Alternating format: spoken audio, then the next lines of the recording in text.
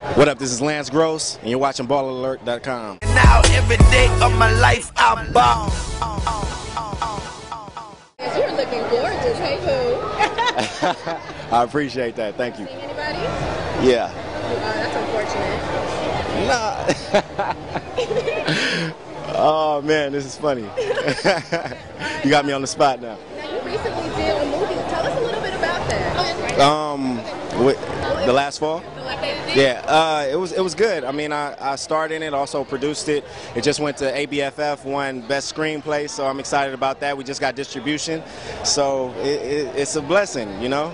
I haven't gotten to see it yet. Are you naked in the movie at any point? Am I naked? Yeah, yeah. There's a sex scene in the movie. Yeah, yeah. Yes, praise God. You can't. You got me on the spot. I'm all tripped up now.